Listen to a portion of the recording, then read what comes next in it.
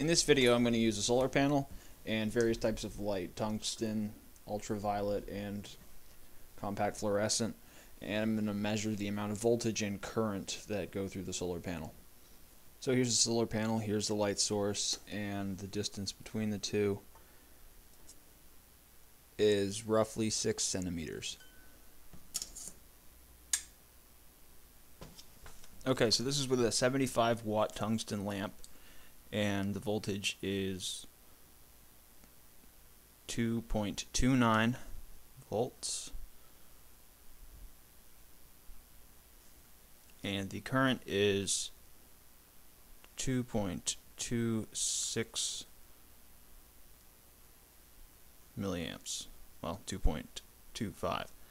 So this is a compact fluorescent lamp at 13 watts, and it's been on long enough for the phosphors to have heated up, so this is at maximum luminescence, and the voltage is 1.947-ish,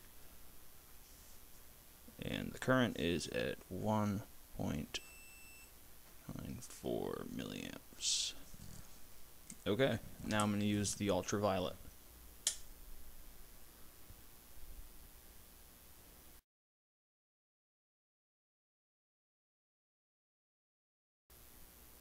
I find that interesting that the voltage and the current are going down as the bulb gets hotter.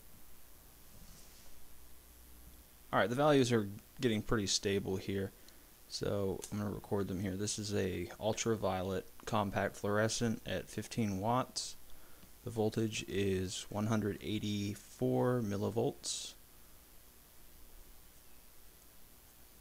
and the current is 180 microamps. Okay, so here I am outside using the actual sun for the solar panel, and the values are 2.12 milliamps, and the voltage is 2.125 milliamps, or volts. So, there you go. Okay, so here are the results from my little experiment. This is the light source, here's the power, and the distance to the light. This is gigameters. Anyway, so tungsten had a power output of 5.15 milliwatts, compact fluorescent 3.78, ultraviolet was 0.03, and the sun was 4.52. And the load I used was a 1k ohm resistor. I probably could have gotten a little more power if I'd gone with a low resistor, but I know that solar panels of this size don't have a very high power output, so I just went with something a little higher. Anyway, thanks for watching.